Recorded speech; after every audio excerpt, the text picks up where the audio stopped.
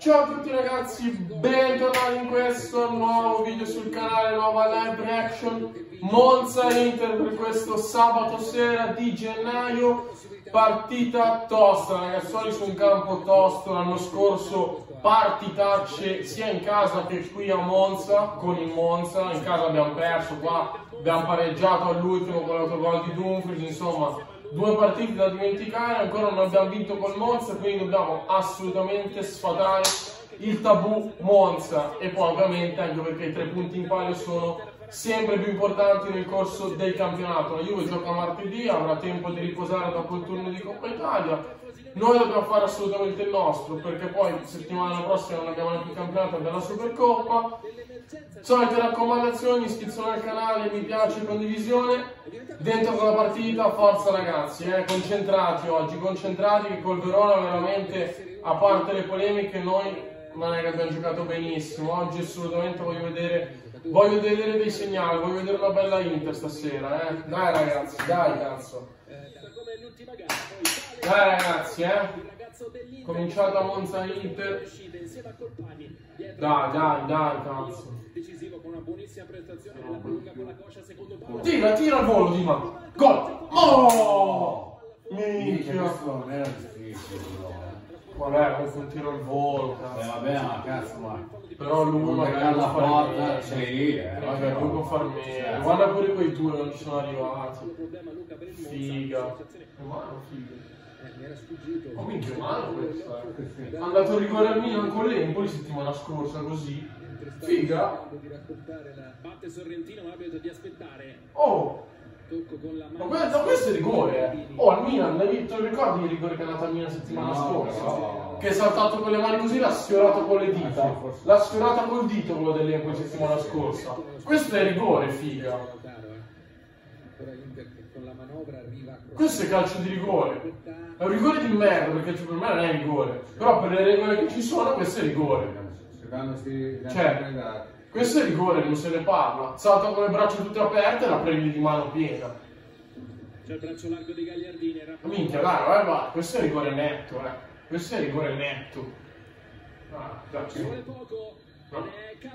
Dai, su, non scherziamo, dai, venite a lamentarvi ancora. Venite a lamentarvi, favoriti dal VAR. Rigore netto, porca puttana. Il braccio tenuto in una posizione... Vediamo se c'è qualcuno che ha il coraggio di lamentarsi anche questa settimana.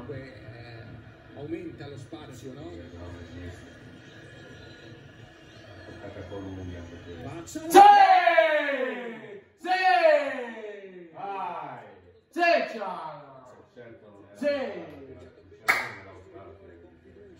Andiamo, Ciala, andiamo! Oh, oggi TikTok ha guardato bene, Oggi TikTok, ho fatto TikTok col filtro, pronostico il marcatore, Cialanoglu, ho detto magari un rigorino. 11 minuti sono bastati ragazzi, 11 minuti, il filtro ha portato bene. Grande Ciala. Minchia, è infallibile. Andiamo ragazzi, per ora meritarci, 10 minuti di fuoco abbiamo fatto. Continuiamo così però, continuiamo così. Veloce per Mkhitaryan, attaccano in 4 contro 3. Mkhitaryan porta palla largo per Di Marco, forte sul centro. Sì ragazzi! Sì! Mamma mia, siamo partiti fortissimo sta partita. Andiamo ragazzi. Mamma mia, bene così. Bello! No!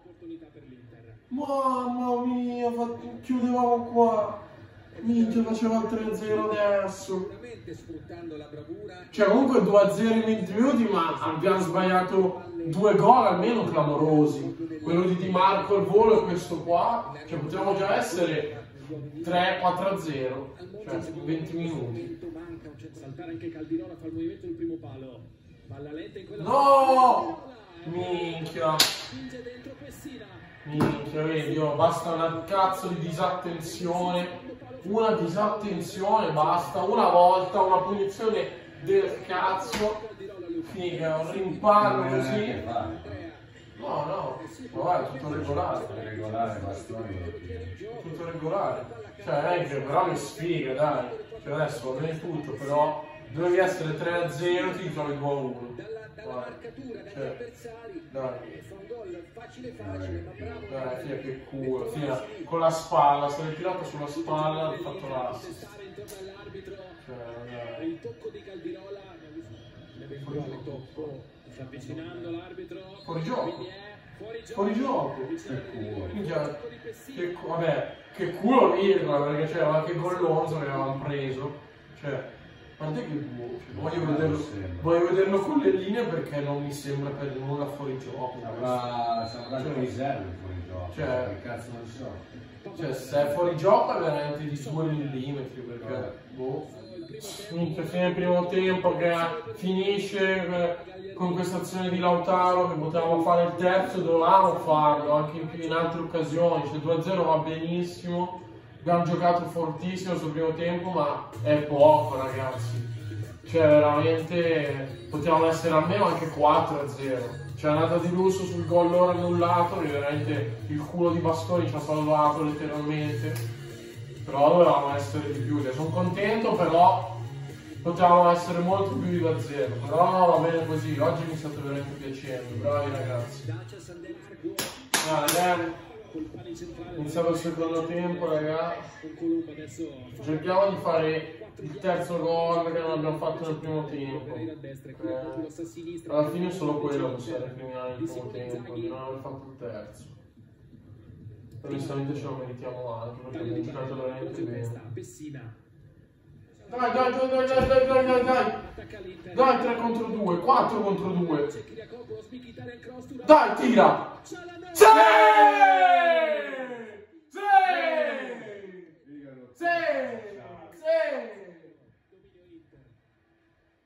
L'ho vista, cazzo, l'ho vista sta ripartenza, figa. 4 contro 2. Grande Ciala, grande Inter. Bravo Thuram, bello l'assist di tacco. Prova a superare Darmian, va giù, calcio di rigore.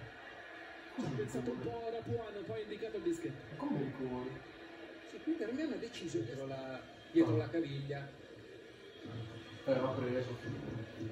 Non mi sembrava in diretta. Rigore contro l'Hellas. In diretta mi sembrava tipo quadrato su Perisic. Rigore contro il Monza. Non mi è arrivato di rigore. Mi sembrava che non avesse messo lui i piedi in mezzo. A vederlo così è rigore. Ha sistemato il pallone Pessina. Ah, insomma, fai vedere che siamo pararigori. Parane uno, cazzo. Errore in carriera. Parane uno, figa. Pessina torna a segnare al dischetto 3-1. Figa, come settimana scorsa. Settimana scorsa ringraziamo il cielo che ha preso il palo. Gran pararigori, insomma. 2 su 2 non intuiti. No, comunque rigore neanche. Rigore neanche. Figa, ha preso in pieno. Frattesi, ottimo inserimento, movimento di Thuram, Frattesi giù, calcio di rigore. Fallo di Akpro su Frattesi, ha difeso la posizione. Non lo so. Vediamo. Voglio sempre vedere il replay. Questo vedi, si mette davanti e si lascia travolgere da Akpa. Ma forse lo tocca, sì, forse lo tocca con la gamba dietro. Lo tocca col ginocchio dietro, secondo me. Non c'è Cialanoglu, Lautaro Martinez ha sistemato il pallone. Secondo me lo tocca col ginocchio dietro, ci sta. Sì, Toro! 18 in campionato. Mamma mia, Lautaro, sì è così. Grandi ragazzi, 4-1, un bel poker e guffia nanna, dai che avete passato un bel sabato sera. Grande Toro, grande Inter. 18 i gol in campionato per Lautaro Martinez per l'applicazione, per quello che riescono a dare in fase non possesso palla. Minchia, facciamo il quinto, facciamo. Minchia, facciamo il quinto! E che Inter, ragazzi! E che Marcus Thuram! Mamma mia, che goleada, ragazzi! Bravi! Aggiungere solo la Bravi. Oh, però Marotta League, 5-1, ci hanno dato 2 rigori Marotta League. Scandalo. 5-1, 2 rigori Marotta League. Non va bene. Mamma mia, come dovete impazzire quest'anno. Sì, Marcus.